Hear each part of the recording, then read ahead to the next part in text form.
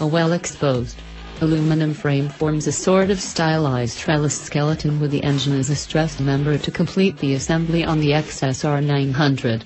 This future, alien look carries right over onto the asymmetrical swing arm that features a split member on the left side to accommodate the drive chain in its guard, and a sharply kinked member on the right.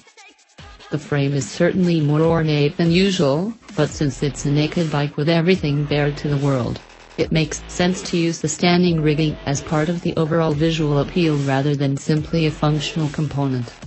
Yamaha was really going for a clean-looking bike with this effort, and the tucked-away monoshock tidies up the rear end nicely.